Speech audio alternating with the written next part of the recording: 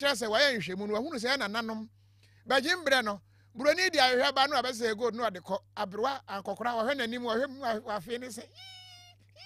ohun se wa we besina ne se kokoro na wo hunu da obehunu agise nsuo mu na ni tie yi a wanya ade bi ani hyen wo de hwe nanim anu wo hunu na kese nani agesa enti e ma ye ne gye ya wo hunu ne sa se kwakuma nu kra atra no sini mfa so mfa nko no a che no wo mo de ne ko ye na ko ya akoa ne ama na hwe ebi wo ho a ye mana different champagne bi ni ade ye tu ano na epupu ayese motia bi okohunu eye ensafufu ohunu ade no se ohwe ade ne se eja bi ani ase ade nso huru na motia ne dimirika wo dwane motia wo hunu ensafufu ti ase motia mu chiri ensafufu kokoko abrofo no abrom beto ye no de omode ye no no wo fa ade bi a ye hunu bi da wo twa ye foto obehu ano ade bi abna se wo hunu nua na sresre wo se ye no ene asisa ye timba ye good ye boxa ne niam nyina ade ma wo mo so man twom ani anhye da mo ayen papa ya ne ye kobre ya do hwedifuo ebo a wo mo nti world wars awudo nyina ya ne ye komo mo so still wo man hye da mo ayen papa wo se ye no ena ama ye economic woes no aye bebre kura tututu yen a ensika se mi ehunu ano no colonial masters no wo se ye mo. And the world should not pretend that the present-day economic and social conditions of Africa have nothing to do with the historical injustices that have fashioned the structures of the world. It is time to acknowledge openly that much of Europe and the United States have been built from the vast wealth harvested from the sweat, tears, blood, and horrors of the transatlantic slave trade and the centuries of colonial exploitation. Maybe we should also admit that it cannot be easy to build confident and prosperous societies from nations that for centuries have their natural resources looted and their peoples traded as commodities. Entinanado o say womba ye loot womba se say natural resources no bebre no omode koye ti womu lutu yen papa ya ka so obi lutu a je se wa sesa aprapra dan mu hwa fa Yesu picture kora bodam ho de aka ho ne aka ne se wa be lutu ho wo se abrofo na lutu yen natural resources no e de ko eno achi no wo se de asie nyina no ase wo mu nyoma dwen so mba gyatum so mu na ama ahia yen wo se eno kora na ohunu na etwa ne sunu mu no wo se munyi ntum mu na ma mu na ahia yen mo mra meboa yen yentumi ensan ensi enda mu bio. For centuries, the world has been unwilling and unable to confront the realities of the consequences of the slave trade. But gradually, this is changing, and it is time to bring the subject of reparations firmly to the fore. Granted, the current generations are not the ones that engaged in the slave trade, but that grand inhuman enterprise was state-sponsored and deliberate, and its benefits are clearly interwoven with the present-day economic architecture of the nations that designed and executed it. Reparations must be paid for the slave trade. No amount of money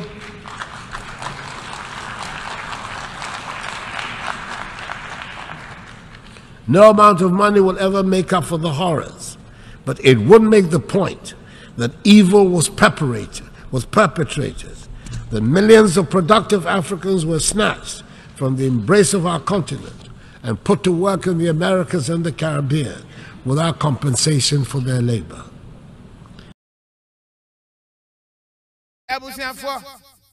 Nana adodan kwaku fado. Kwaku wili. Eba bi sinchan no sign patch everything. One say nana dey much of the difficulties. And nana adodan kwaku fado. What didn't say want to John. I was young nim nasa and then kiki na eketwa kakra. On say kiki ni dey men young one. Also we different. Or ba ku bi tuntum bi pa ho. And your shower ka say 10 minutes one. Okay. We fatano so. Yeah, no we know I say o color blue ni bi wo. Blue ni kakra wo chi background na fe. Yeah, oh my so. And I'm atade na reflective. Debi you atade na sa na tie. Na me say atade na reflective. Na anabia blue bi da na so. No say ni kicking way around or round do ho. And no was a square when we end your shine na say oh nana ya guy. Abusiafo enti Nana Adodankwa Akufo-Addo na wote se wode brofo awe UN fo no a ombo mu nsem pra. Ti se discover ba dia Nana ye twa wo ba wo mam na hia yen je kakra bra ye ni yeni na yenye nkwahwea fa kakra bra yen sa na wanyina achi no Ghana yakobu nkonta o wo mu akenkan nipa hwehwe Ghana yen sika sem ne ho ne ma ahodo statistical service foi wo mu akenkan ade ne ma ho ahodo bi abeto dwa ahye se o se de eya GDP no wo he Ghana yen sika da ho ne yen kai da ho ne yetonton yen nyina sika ebenya ne ade no ase ye ko yanim kakra wo mu si yenyini small boys and girls na afi aduane bo nso se de o hwa na ne bo eden no ase sei aba fom kakra enti no wo mu hwe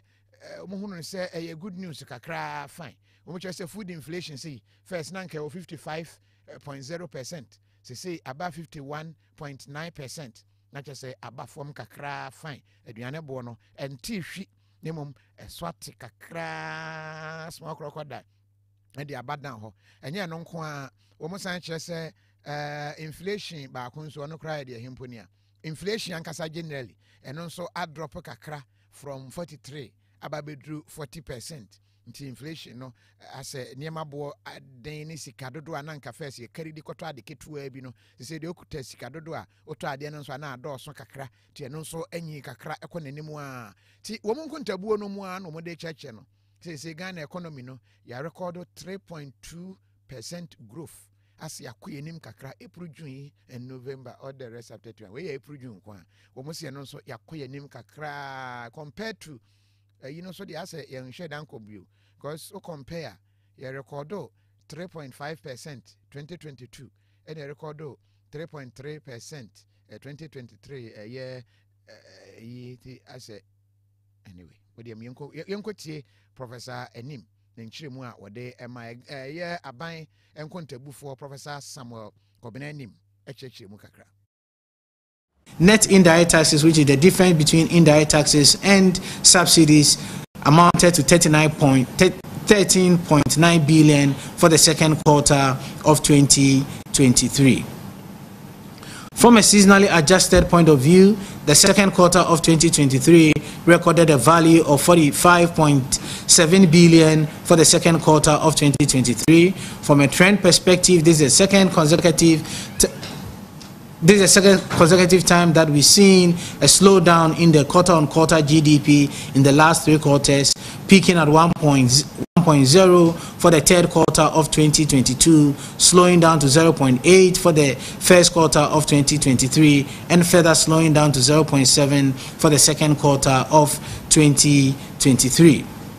From a contribution perspective, given that the economy grew by 3.2% for the second quarter of 2023, this growth rate was largely led by a contribution of 1.42 percentage point for information and communication, followed by crops and cocoa 0.97, mining and quarrying 0.48, and the last of the five subsectors that contributed to the 3.2 growth rate that we recorded for the second quarter of 2023 were health and transport and storage, which contributed 0.39 and 0.3 percentage points to the 3.2 growth rate that we recorded for the second quarter of 2023. Abusiafo enti ene de agu ho no brofo akese na eba ne se ya san na ebesi aye na breaking it down kakra yankwa na wo mu aben ewo analysis mu fasikasem ho yewura Kofi Bentafo yene no eni enkomo aja oti anka yemwadwo anwumre ya mi da bejo se ya da sepa nso ene wo bre ne wadaje eba ne figures say no a na aye ni so ngongonai but the aye can say yes say Ghana economy no etumi expanded by 3.2 was second quarter emu 2023 enti o check ya ye koye nimu a eno achi inflation so etumi a drop to 40% from 43.1 and now ye no to nchen food inflation aduane bo eno nso etumi a decrease abedru 51.9% first na gina 55%. When I am contra di brim yani so anase ye ensasi embotomu a ye hunu so adanse efise mo di figures ba enu a wotie me sa abre di ohwa ne se obenya sika anya do bonto bi di ahye ndodom Sa masa na dia inflation figures here so nhyɛ da nim fa so. We na good news ana. Udika Angel FM.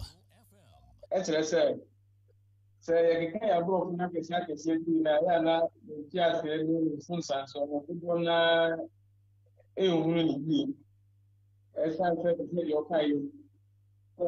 your mom said the group you know the become I guess you to one above from and the Ubia is the contract to make a card there. I was idea to be a level who says so every. Now, the attorney said, and Tessa and Cassa. So I said, and Sunday the couple, normal board, Mina, post row 43.1, 40.1. And you know who would be the African and the Nina come to you say one more post row. Ye kase no mo nyina wo mo no ekosoro a ye de afidie etoto na frase eho entiti se de ba no ati 40.1 atie ne se de na no nyina bo etie afrase August so no Okay. Si ye de toto ene August afi 2023 August e mu na no mo bo enu epeja oha enchemu aduanan people back. Okay. And just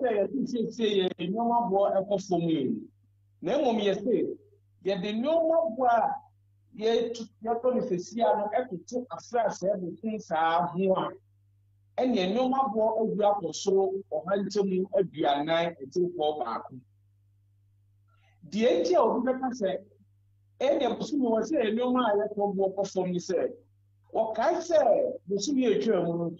about the follow the country said. So the start of July, not to be able to after July 1. Then you must go over your so 43.1. In the July, everything object to me. I was so mean is as well. And it is a phone about what I'm a normal be now go and then no money now, like said. But you can't say no more I agree. Yeah, you're feeling face, and you know what in now what the album. I am a binum boy air possible, a binum boy air possible. Now to me, come one, you said no more war up facility, and I say a home. Okay. And into now, you see no one now war up or slow, or hunting more diana a table back. Now soon we are and your mad dear. The bono up for flow or hunting a junior bathing at 3.61.9%. Nina at the inflation 40.1 now, so we are not wanting more up or say, I say, no, man. If you ever said that you would say, private, you will know more everything. Angel FM. I think I paid by area. You say, I'm a TV up here, Northeast. Yeah. Almost the only place, you know, 40.1 more than 50. And so I can tell you, and 39. Until a billion year ever from a billion year ever through. When your man won't go down and a bit say, Nane, who your man will ever say, if don't just say, yeah, no, no, my water at home. And one of the idea what and answer a postura. Ma and need your tongue and for say, I think your man will up from into the didn't know that's what tongue again say. Angel So, what no idea what on the go up from to be a hallelujah, what I'm saying. Then said, Yakasa, your man boy in the eye, don't know ever for me. Would no more be a won't also ever. Oh, okay. See, who is idea? Many says that the event said, so see, idea what on that. I am winning come, never say, you want a possible and to say mentum fama tie fo ne say yesi ne mabo aba fom o ne ma na oto no daada no se nebo no okosoro anase mpese me de akua pem ne mfantefra na obo nso sendi message ni bi akosoro anase aba fom sa na ebeto ama na no yetumi de ehu se de omo kan ye ntra na ye nokore nya sa good and anonso no na magi kan kire say akobasa wo de ekosoro a ese papa ni bi aso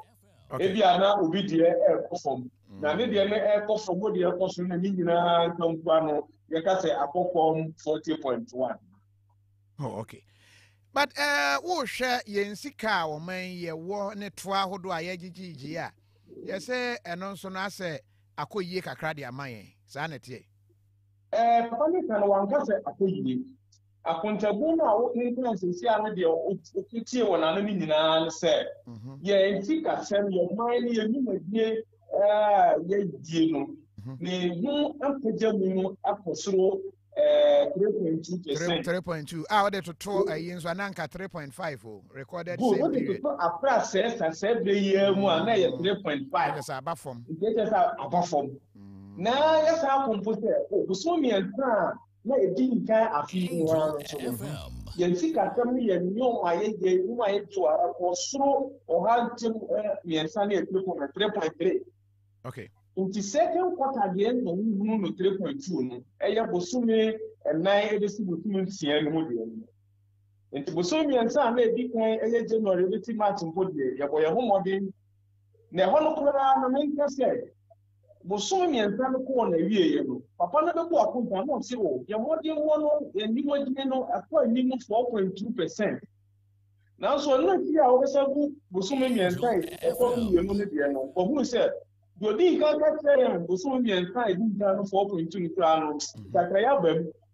e 3.3 and then 4.2. Okay.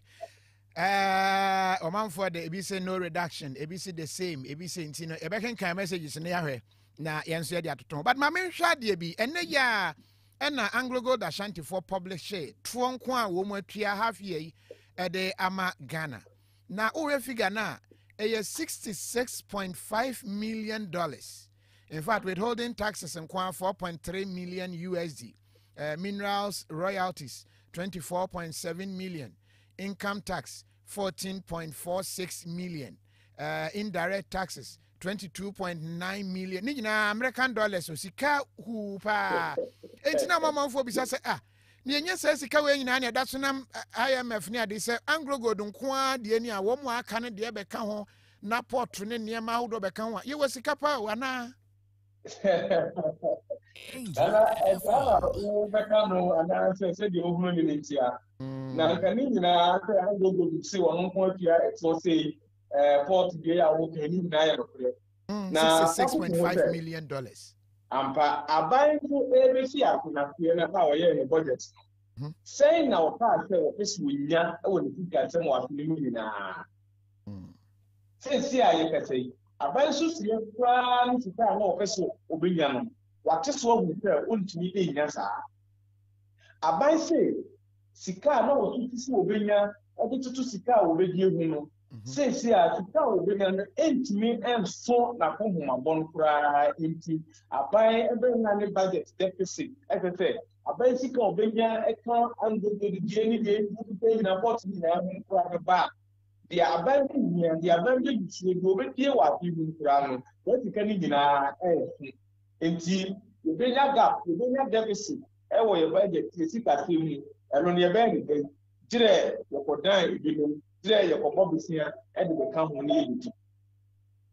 Okay. And if you who say, you know, go to a club, or more whom or the woman from the meaning I am what to say. A vessel about Apple of my bonnet and now. Dear Tina answer, dear Tina about say, many of the good thing now to make the Amanabasa. A one I am not to Yankakasawa. Dear Tina will budget, and you will say, you know, who you said, we now 148 billion. Now it's also maybe 158 billion. Okay. Senti sadia nka busia bobia emu. Senti sadia gina die. There san kope busia na ko yela to la ko stress e de beka Anglo Gold for there na wo kan kra anta aban ho aso na kronko. Oh, okay. Okay. Yeah, that's a pa area for ofu nem na den. E pa to me di Kofi Bente, because na me boy afi me hear screen so na say. Ubo di pa. Yeah, that's a pa so enyumre. Yan se da wo. Yo, yeah, that's it.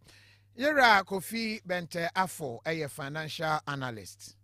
Ediana na ma moko jomo eti saying. Rawofi bibia ni wa asesa. Bibia nsesa. Bibia sese entro wai. Me am market ketu e wo me hona no okwa ye boa ebi wa me ensan 9 5 cedis. Sese 2 cedis de entori wo dwemo. Momone kura nyabo, momone. Ko momone kura ye twa momone piece kakra na de koto nkwan ase no. Momone kura nyabo. Rawofi de na asesa. Bibia bo. Enchia bo de yan kan na ye 50 pesos na. Sese 2 cedis. Eno kura no wodi gu bankum na banku ni do so. Angel FM. Na so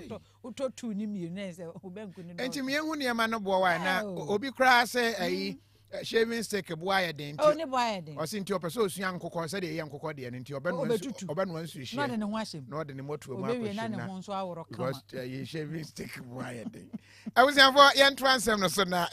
enya ho nko anwi ni ba obi ba bri nti no ansu hie na foto tuni na. Ni ti be hye nso ni. De minka.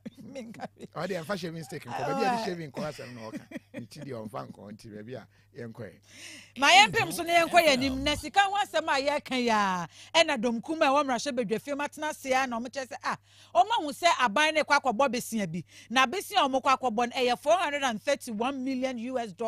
na besia no o mo kwa ne e ka chem se Ghana mo pe besia bododo mo pe besia bo mo sori ya American tente na mo kwa kwobọ besia na sa besia we die eje pa ese ene mudi nsi hu bibi ba begina ho ene obekọ court dem yes collateral fa bibi begina wachi ma ye hu se besia na aba bebon ubetua anase wuntua de a na ese ne fata se sa sika no ye de ma na wantua ne ye ba betabiri sa adwapade no e de akọ na sa bosi a omokwa koboi eno na domkum a wamrahye bedwafie meche se eye 10 oil field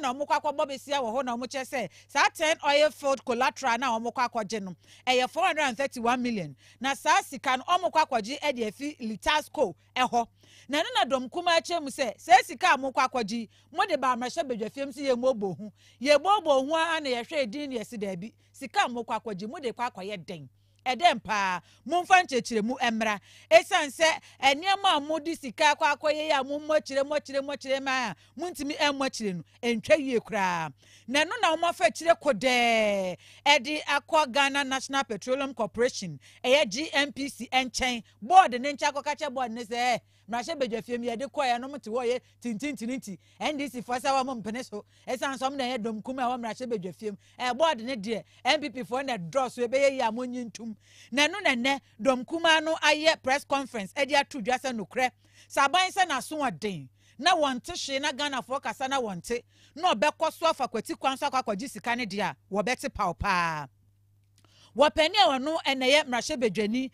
onu na eye ranking member Emma Mines and Energy Committee no oda no eye Owura John Jinapo woni nsamtwafo di nkomo na woka ezisudua pispa se wo munim se sa adel no eba mrahye bedwafiem omo twetwene ye na wo mate se empanifo na fakwati kwanso akohu GNPC mpanifo Owura John Jinapo se wotu chama mo pa esanse ho nso mate se omo ba ya amabom Galawe adesade ne se wo srepa papa se baby omo de be fa bia omampani Akufo Addo na so odin mamonyi sabese abono entum. The fact that GNPC is raising this facility from Litasco and Look Oil, and in return, they are giving out our oil to this company for the next 5.5 years. Indeed, all of the oil in the 10 field has been encumbered, including royalties, including surface rentals, and our carried and participating interest. All of it for the next 5.5 years would be escrowed to this company. More importantly, every year, a minimum of 3.8 million barrels of our crude oil will be given to Litasco for this loan that is being raised. No one even knows what exactly they want to use the money for, apart from some repayment of debt. In addition to that, they are charging an interest of SOFR plus margin. And when you look at the document, and I refer you to page 5 of the document, apart from the SOFR, the margin goes up to about 9.5% in respect of tranche B. So you pay the SOFR rate and add 9.5% on that amount. This is mind-boggling. Any out ye John Ginapo wano and a ranking member, what that minds and 10 oil field and I yede kwakwaji besia 431 million na ye tuni mfinchia maku enum nti afe na anyema hwe wo madodo abewom na esesa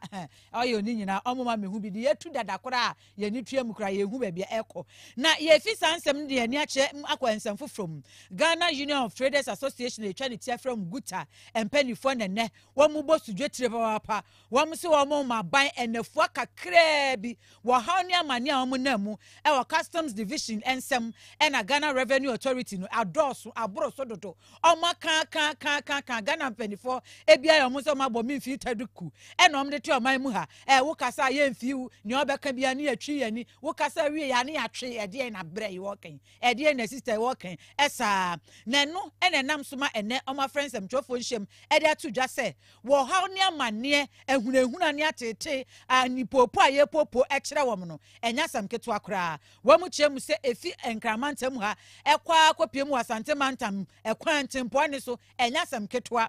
efi takrade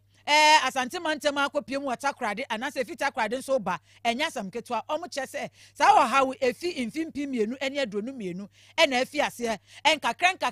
omu kan wase penifo so ebejai empenifo so ebejai na no ne de ya ebra owura Dr. Joseph Obiano ene yetitirani eda association na no eye guta no ene nsamtwofo hyiaye ena wo chechemu ene nsamtwofo visanse papa asem na wo kan on hye dan kansi sudua epi ema ye hu se ohaw no eye den haw amane na eye den amane ena o chese ne edi kan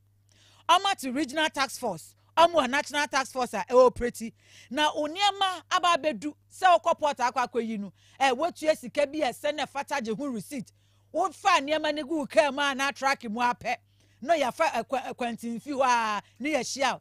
ene ka esika we ya ese otua eno receipt nka ho wantua ene ese wugina ntintin ani wugina ho saa eno ene nam de atodwa se omabre empanifo nhwe enye hu bibi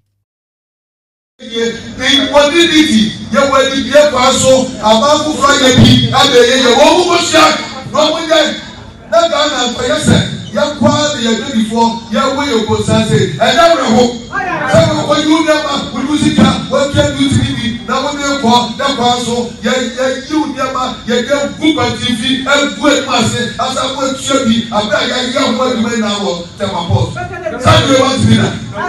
me catch the video of war my Ghana say obi tu on tv and that's how say o man we dey before that you are reasonable see your person we see but people no help am go and they don't know for them leadership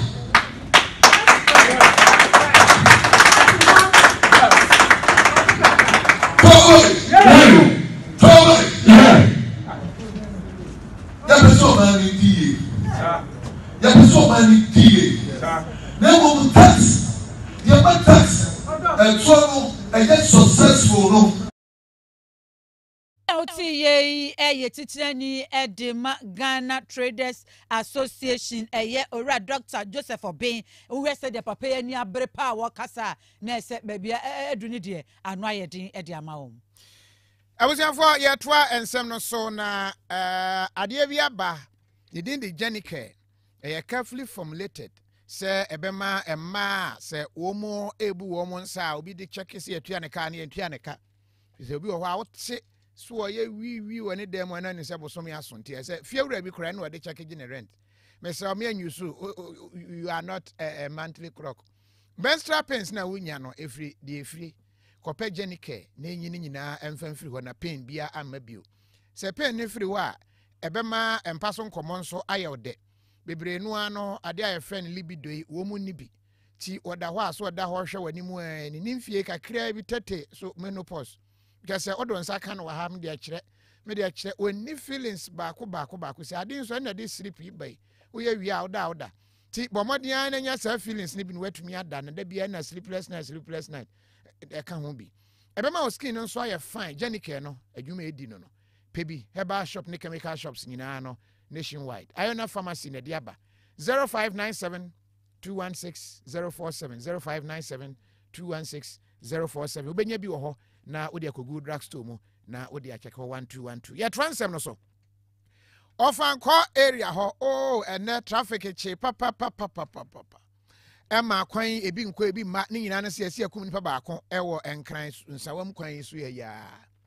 asase baako ho timber market ya ne ye langas ya ba na womo dia face so na hunu ho sa ho ye kyese menya ka kwan no kro mu ka kwan kra e no ma je kwan no aboso sa no na ho aye menya se so menya ba bia ofa ba bia we di ni ye we di ni car we di ni jo we di ni car ejapo na e wo sa aso no nti o TV ejapo ye mo akwaba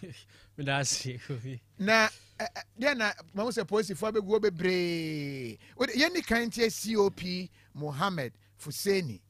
Siraji ne nsem a wode tudwa efa de ekoso no fi se posifo ba ho ye ntie ne na afi ye nhwe update kwan no ma block ne sa no Emi say nyami eje ye Bible. Se wa koma efita, ya wo ye bia no. Hallelujah. Hallelujah. Atakbir. Anti adeno edima no aye easy amai. Ye ba shim. Ene to aye di amai no. Ye ba shim. Asida na mi pesa me de mam. Obi amare sama commissioner. Mama commissioner. Yeah, baby, I don't know. One year lawyer.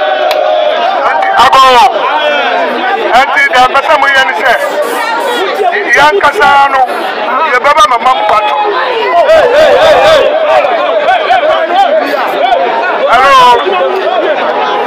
Hello, Mutia.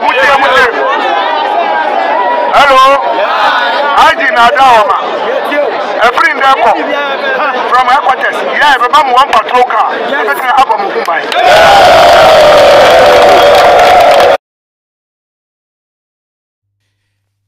I was here for policy, and out in kind of COP situation into no crack megaphone. Maybe a drone or cassa or don't neck. Obianti. Just be a few, and yes, and few. A japo. Why assassinate my dear? Assassino, they see my back on de quate, and a quate, or young cranny, quate, yeah, quate. Now only said, I said near quartet titles Grover Bush and his style, family. 1990. I check. And a dominus you, omo a pese, omo di jaw. Okay. Uncone and sum to one abra assassin, Nedia. And your mudia. Nay, mamma. No omo nim onano. No nim onano. Okay. Says Honako in Suma Namusua Pebe de. I hear we say I did granite. And almost so feel on a fully one. Only goes to fully Honana and beer the biso and Assasia. Okay. And I say, okay, let's go to negotiation. Okay. And no mutnas here. I just share no more day. I feel be my menoba. To no more agreement with the owner, landlady. No. Okay. Now, when you want to say. We are Chamata. I am vice chairman of my association of Evo Tiva Market for a war a hormone. And Nancy no mutis and many per se or Jihonum or the idea honestly what Tama will be. Okay. On I my honor baby ye come a year and then found or Jamaica agreement. No. Now, you some Omian my menu a cabrochi Friday at Tremuya. Okay. A man and I must see an old honeymoon, a bomb when ra, a bejiska. I agreement on we agreement. Omutria de mano. Until an open honeymoon police form you no be by angel only baby every court. A buyer say, one best say warm. Because my artist and I mean a 2 or Montebi and not court no a show that's a moon 2. Now police millionaire buyer no. Omo prepared, omo ni bibia omo ni believe no, and a buyer. Omo goes na don't be buyer, omo success for the land. No more jeans cancel that nipanin him say ya jis can inti hanieti. Yes. During that process, na muno omo sign aton a bio no. Omo aton will be, but and your official from a menu ho. I'm going to say original sassy. Omo see omo ate say wa aton ama. Jinaka oji, akodo like oji adi ama ni pa krono. I must see Ombe G's cannon run. Hey, Ghana ni. I Ghana go fi. I'm sending Niger no. I say Niger kuno pa. Okwana free Silicon Valley of Ankono. A di ba at Motor Hospital honomo. na enya one side both sides ni na nti omo free eba no omo aka anko no mo omo so free second so no omo aka St. John's dom side ho no mo eba na ties are on share ni omo kiosk omo tam the seals na police for buy no mo yade mo ban boko na go me gusu kasa no omo si nipa me no buy na omo ni believe ni buy no prekupe na langas for e buy the penifo no pia ni omo e de kasa ye so believe no na free hefo na serve hwan free court na serve tiva market penifo no say omo ni police for which means Brako fi me be mo kakra ma many the seminar court if that say what try on several occasions so obetu ontimi ntuom into obekọ court akoka check court say na court ne man order bailiff na ejapo kasa say bailiff ni ba police fu edi na chi no omonye prepare bailiff kura ankoko outer eno ni police for eneko but baby all konunti ena ebia omu di na chi keke and sese ofetu into end na right say omu nkra bibia omu de koy nti according to the langas na ba ye ne yetimba market for ba ye no omu ni omu kasa ye omu tie omu ede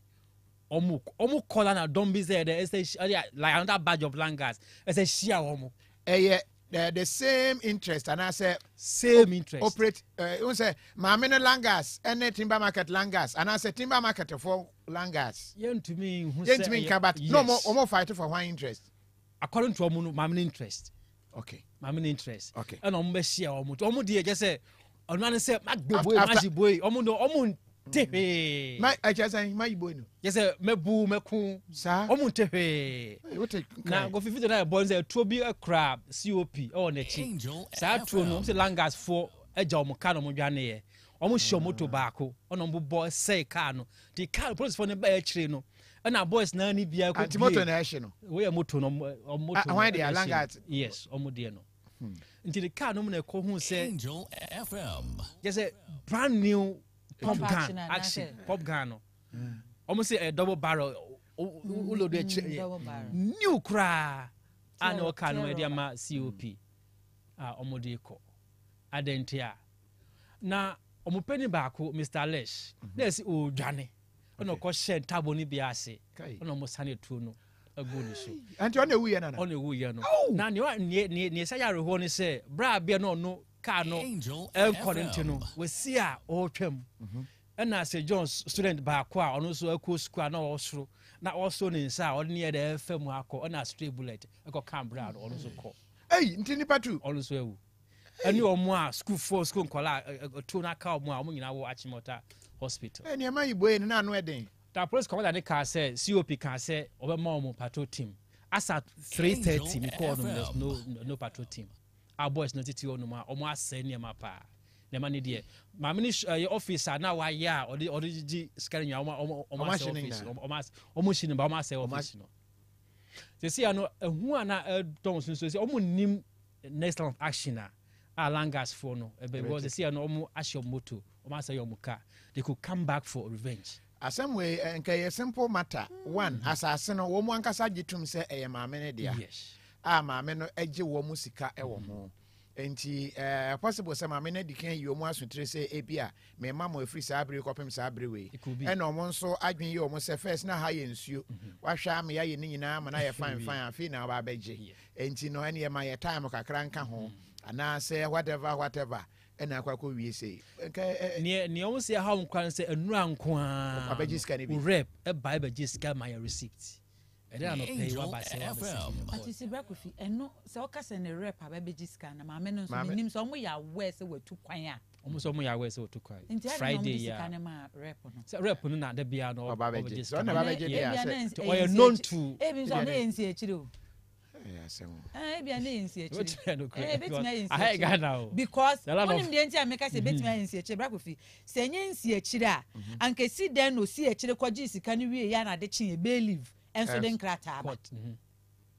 because maame ne ko and me gidi person na maame ne eni say something like this possibly could happen enti oyifiri mu woko enti believe ko serve a ene owo hokra ni ehu hia say oni be leave na beko be leave di osori anopa na ye frɛ ne say bra court na beje nkrata oje court no bisa say ehin fa na ja port ana say ehin fa na ja port office wo me de command wo office ana say me de command wo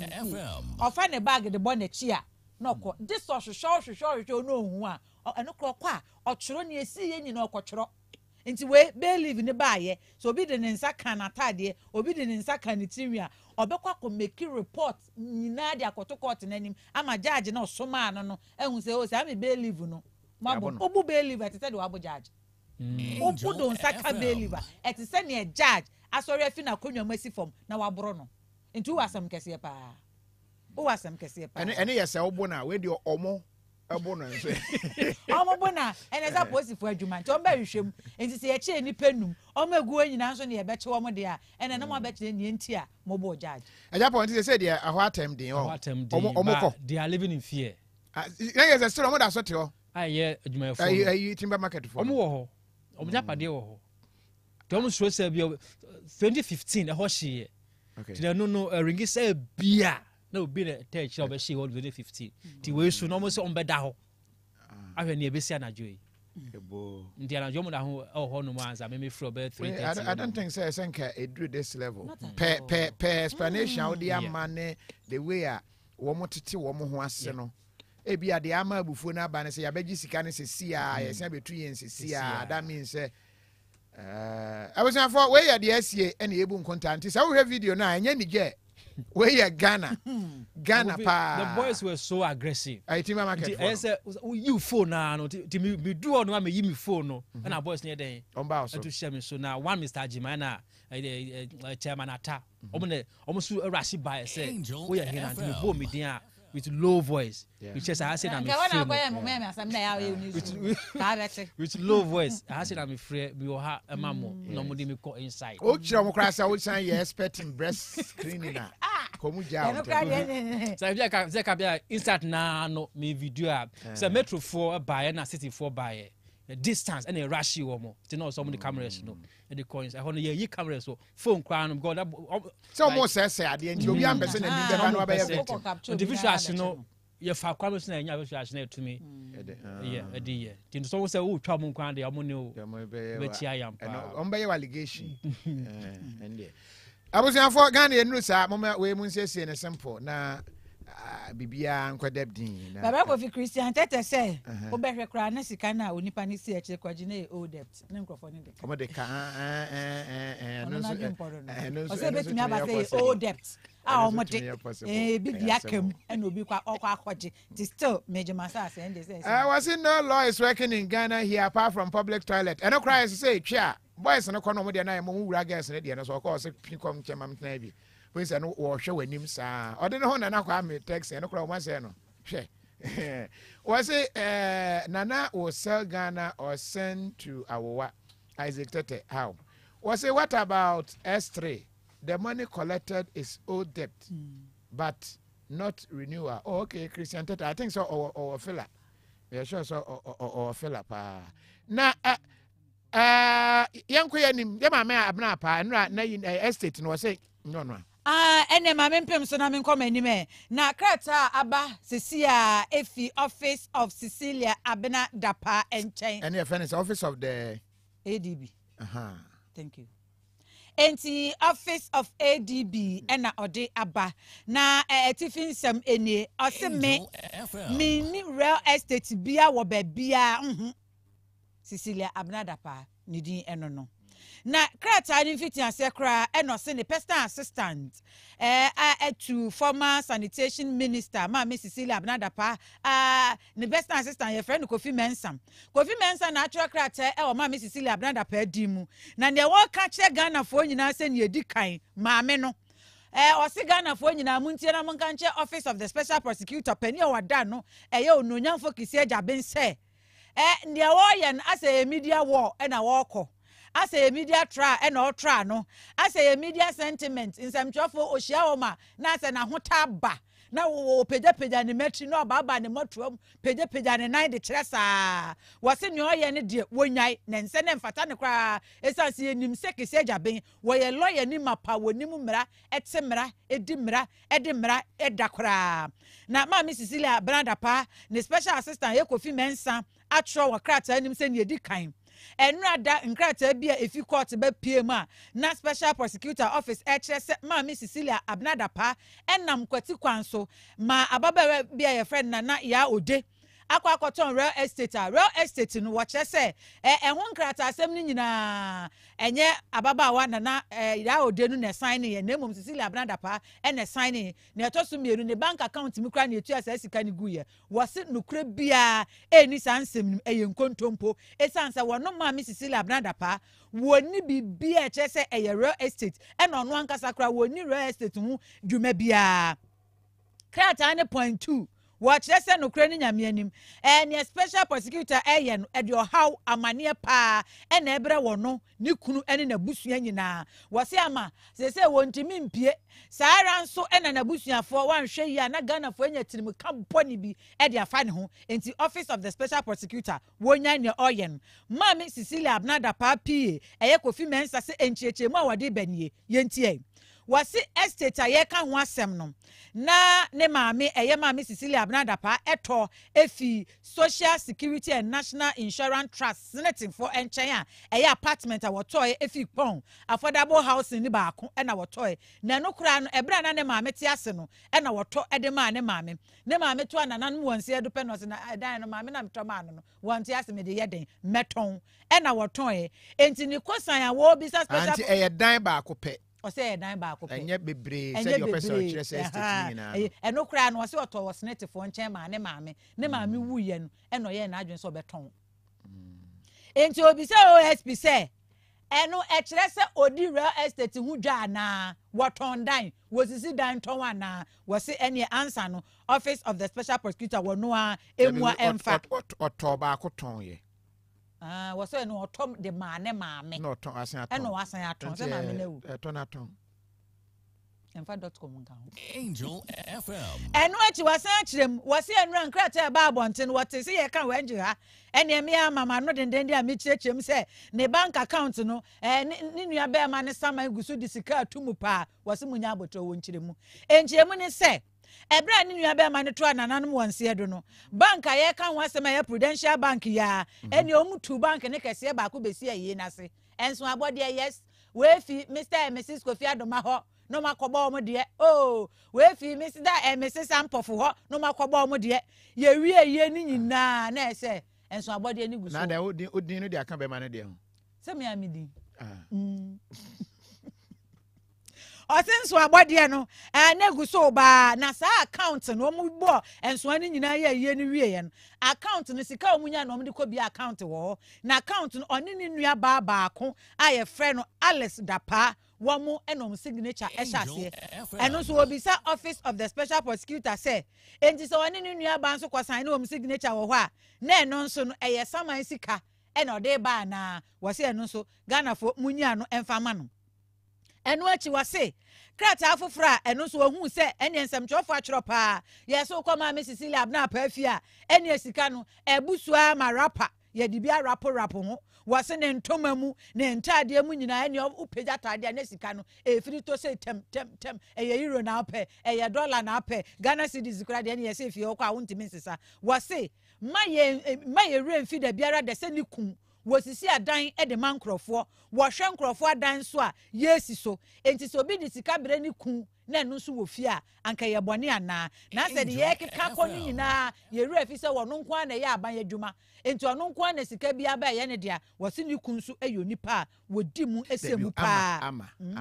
case na ɔmokɔkɔ ye no ɔmo ka sɛ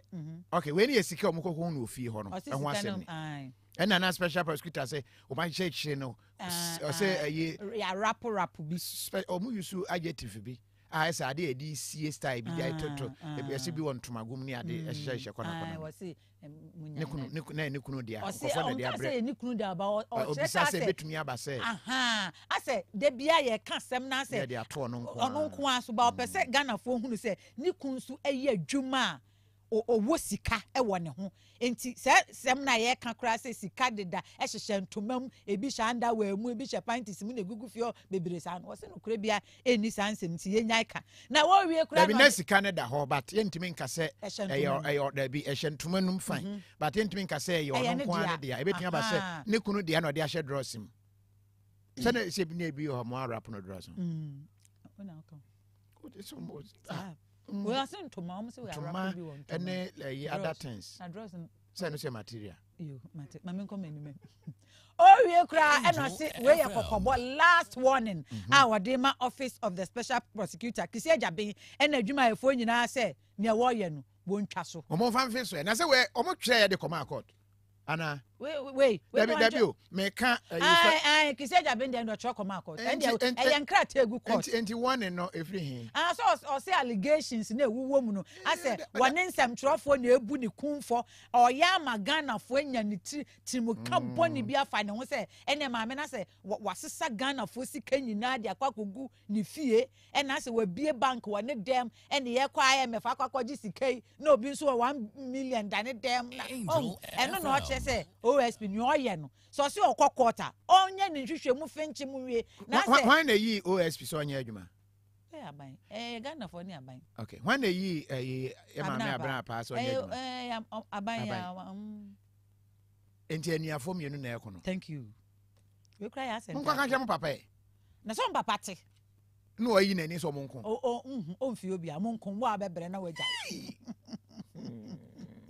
Bewa fi ma mpem sina nko mani chewe Esther hima say Cecilia da pa can lie you can other bi o church ni nsem hwe Ghana wan church nsem Debi bebe akika kwa ndem mwankasa PSC amanfo entwe say koni dross ayo ne say ehye cloth mu say cloth the every material is a material was it chia she go explain tire but enfa nana ya do bia no was I remember the way you talked about this issue yesterday pa and now believe you can hear her side of the story too.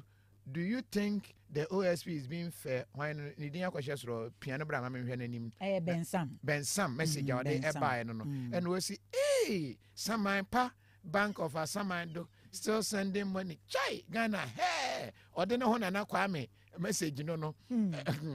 what they call Bravo fi ba men come anim na messages ni dey ba pa e beja brand so ne akenkan ni nyina dey ma na ye kwato ye mantem eye new amanfo eni fonku na demo bi su wo ho nwra ni nyina ni se chese timamufo chese kwanfo kwantantan de oma nante bi so pa omti year of Rosa na omto party say ye beye ye kwan de amayen na kwan no ye beye ye kwan de amayen till na kwan no ye beye kwan de amayen na kwan no oma kan say sa ene ye beba wo mo chese hwe kwan na we ye manho na ye hye da tu kwan ni finfin ye manho pa enya sam ketwa na no na mo chese wo mo bom panifo agba panifo mfiu na nra omo se jai ye bebo ntonton sansemu ye be kasa magana fo nyina te se ye wo amanfo eni fonku de nokre ni nyame anim entwa ye nse ne mfata kra kwan ya se apemfo ntimi mfa so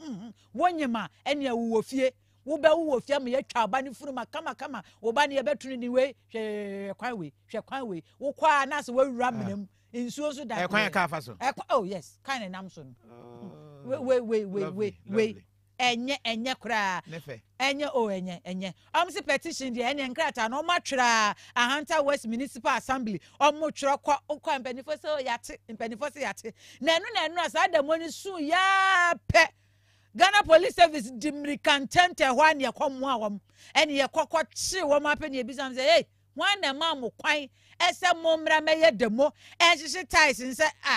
say na enti mo hu kwan na ye nam so no na de ma yen kwa na ye ni Enoch Mensa wono ene na eda demonstrators na no ene obi kan se kenkon wo hwe se de ekeka kon no se dabi se be ma sorigina na ye kasa Enoch akwa abaw na eba ne sen na demo wo hwe se de mu gina ho ne ade a aposifo abam ababechi mu yo pay for no adwe Mejina da makonya de na mechia timemfo wo new amanfo na funko nyina Angel FM. oye no ko de new amanfo na funko ye oye che kakra na menti na yi kakra I'm there we esiki police for one permission and sana ye demonstration na police for so over time na chi there ye demonstration no na demonstration bi bia record ye hwede bi there ye ne adesua oda ye do there ye no kwana say no aban behwe na wa ya me na so in some kakra bi na o see our demonstration na say me sure there ono no ya hweda ya so sende o ya fa na fa inara na ona peba o see na za ye kai so in there ye demonstration na ye no o ye no kwanti na ye demonstration na mum na oni ye na adwene me there ye police fo ye no be ye clash nti za ye saying there essential wo mo en kakra na wan kan kwano asa na mum za o see fo na police fo woni ntem ne dey oye zaman ketin bi na kuma obanda no so ya hwe na ni police fo no ye no na solve mani arefo nti e be sende woma abanum ti dey ni amanfo na pinko ye no kwana asay nti won hwe na won beye mehen o sende kofo no timemfo no ye rebre papa or rebre ona me kwano ne tibia o wo nti ye be sende aba kuma hasisi a ye ntum fo kan kokrom ye wo apofo ne ye wo wana wo ye kwaye wo ko no mu se Apple na say nya nam ni bia ade kokrom na ekotan but because ye no kwano onye nti no before edina nde fi krom na kokrom na koton no ebi bi wona asay say any emergency cases ewo krom sisi a entum na enko we have had so many emergency cases say ye no kwano ya nanka we didn't have the main worst situations go for we one kwano do me say for nya miscarriages be we kwano do how power metimem no say school for ye da work school edu school in term kra or 10 o'clock because class in yejuma wo kwano do sometimes or there efo ka kwesi bibi na ka ni sanu sanu untum antua kwano na anante wo say efo school na say bi fia then I join 9 sitting about the fia no almost 9 o'clock 10 o'clock so imagine school at faba if you see how much 4 o'clock na wa be 9 o'clock about time no be na odesua de na wa send the following day wa go school nti na o ye na hawa ye chere de chira ban no da ban no mo hwe na ye no kwan no onhwe no ye Enoch ebiri nti ma memrem wa ha na ye monitor na ye nsori ma mimisa o eba ni se mi gidi se mo atwotwo nkrata mo assembly member mo DC mo bona mane wonim ne ekoso na ebi kra na DC yonte krom ho ebia na mo assembly member onte krom ho wa ya we se na sa adamo ekura mo hyehye se mo ba beye yeah o ya we pa because ye started the demonstration no ho ntotwe may 3 months ago bibia order yakobia MC away MP away even an assembly member is part of the demonstration assembly member no are part of the demonstration nti police for away obiara order yema away according to yene mbra wo omanu no the means of being ya hwe yaye na tell America no say obi be demonstration na oyende osoma no re yewo nzame bi wo a trigger demonstration nti nkrate ya ode chiroko abanim na ko hwe nkwan na bezami na yaye nti yene last resort a yehunde ode ye one demonstration na ye kira ban no yene hawa yewo nti bebi ode kobia bebi ode nkrate kobia no ye hwe na yezikwe Enoch mensa mayana wasepa mo kwan no mpanifo ate omahu pa enkrofo kra ka ho asem o Facebook ese one dam one road when this one dam na no ma kreta Brako na dam we dia ase eson dodo esoso sen ne omokoye wa tifido mantem no we dia soso we soso dodo enti ni wa manfo eni fonku se fonko nso fonko eno ni nyina ewo atoye mantem na wote se ye ni Enoch mensa edi nkomo yi I was from Fred DC Elembele DC emame honorable Kwesi Ezebonzo mon friend no emame sisia na abra wa ba na 3P Garlic Message asem enkan sure se why kase bone ana se mojabro so tetew menstrual pain CBA how yade bia ba no wanya bi apollo eba ya no wanya bi flu ba ya no wanya bi immune system na akofom sa no nti bia ba ya akwa na waje na akọ no P3P garlic mixture nenom na ye very good pa we no garlic na juice no juice ai wa garlic mu no ene ya twe chese problem bia eni ho nti bomoden ape bia ana amambwa no so garlic onum eye garlic ye wanya no I was for yenya no but fresa number say wo P3P garlic mixture ni bi na waton a offer 0248 928824 0248928824 fama fa de no bra na afi me nkono so ene mpacho monfre ejankuto ema me na yenkohwe ne ntie ene omo chese ekwanfo kwantantan kuro ya bi ewo oti mantem eye biakoye district ye ko rara na rara nso de ye ka rara na hu se chese yedu oti ankasa na de hye wo ho chese baabi adu na yeduabo eno mbebo ene ombebo dua pa na Brako fide ma yenko de tie duabo no we ye nsuo hu duabo ekwanfo kwantantan hu duabo ma yenko tie mra nana no mo ensa rara bosoma huduo nyina ensa ye mfre ne ajobi na ene anope ne nti ayaba ha no eye mo aseda ne yede mamo ye da mo asese tratei abemem yo efise eda yebesi kwan no yede nse guo ma nananom se contractor oye adwuma wo ye kwan so ampa asemo a ye be ka no wantia no ya so brachi a omofa ha omuntim ampa nananom manyi ya no anti bone ye hu se mo aye na mo aye ama na boro so nso ama enu ti nananom ye da mo asio ye di obiom ene se raramai yensem ahodo egu yanimu ase ebi ni okwan yasem se ye pani yie na binum esusu se bi yemfata yense enu nti yesan de adesrede e mamo se opanyi bia oni contractor yi be kanana se afidi atimu yi no omumetu emfiri ha no sa opanyi no na no motomopia enti ni so Monica sa tractor yi a aka wa hai adichi bia emmem eya na mo mienu tiedi na wochi a yebeba no na ayira kura afiri ha nananom yadamasi mi esa asere bio onye okwan ne so tractor wo mpija wo okwan no ene din sama hodo a yenim no epie ba omo a omo perarama yiye nananom momwa omo na mbibio mbebi ankoso omo nipa bonia wo mo pese rarama ibo omo yefunu nti no nananom montwe mo pia anko omo so munku omo nyina ye nto sabi yare ani eduro enka omo na omo na rarama enfa na to mapa enfra isaya ye gui ya ye hie ye nkwa ya kwansa ye nuanom a omo wa brochire wo enkran wa manane babia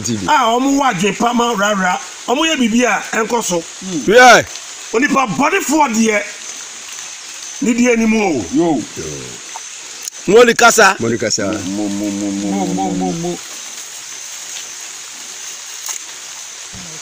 na so moteso na ade amobɔ ne dua sɛ mmem mo sa na monteso Brako hwani yo monteso obi agina ho de o echire ho na sɛ ɔtwere no da bi ɔntwere da bi ede ne atwere ye ni abere o ɔtutu aka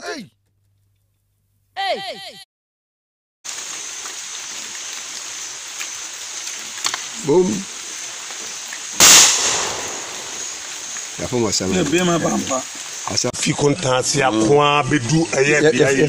na rara Kwame boa eti kurom wo bi rara hwa Kwame akwa me ka ejankuto na na ye omode ejankuto akwa aba na eba ne sen ohaw bempa ekwan no mode ne sen kuan neti ena duabo ya bema we di anse kai entu da aden Kwame aden pa me da ti na asebno etisanso antisa enye duabo na mo ya seda ane eye yempa ya ne nto aso ane ya to aso ye wo se ya seda Mena na mikitansa no. Una na kitansa no. Mena me bonfire no. Etu tuo tire tuo. Ese we wo ka ikure betu a track ibetu a wo si we ye aseda. Chiremu mu ma me chiremu. Chirem ne enko. Mini aba ubisaya na de kwan so a. Emi se kwan a mu no eye akuafo kwan a wo mo de ko mu mfum. Emre bi etwemu wo mo de wo mo nsa ena yi kwan no. Enya Fida Road, enya ban ena yi kwan no. Na wei na emre bi a etwemu ya bio. Omo the concession ama contractors afodo ewo saa bia ho. Nti contractor bia ba when na akuyafo do mo nsa yi na no no so adi ni li afaso. Na afidie idie ase wo mo adi enya che contractor bia be ba be ya adwuma wo kwan ni su bia no. No wa tete kwan no wa se no na wagya wo ko. Ti eno ene nam so na ihu se pese busum yensenye ni aba yeni ane akafuom entimi mma na yenso se bi yaton ni anya sika e de ahwe yere no ene yemma enti ye ben eye contractor no ne rep na se ni foreman na ohwe adwuma ne so ni ka kire ne se entimi ensi wo ba bia da tekuyafo yi wo mo kwan na mo be ye mo adwuma na mo pese kuafo gyan o madwuma ye na mo de esanse mo wo eye tractor ene ahyan akese nti wutimi koba eja nkutu ahoma na ate atom ye ebehwe se yensa ebesan aka eja nkutu kwa mebo a ena na ebo ya manye duabo no ono de so enye duabo eyaseda ana no mde kwa koma nananom ese nananom atie o mpaibo na we di se we enye duabo awusiafo mesrewa wo aseda bia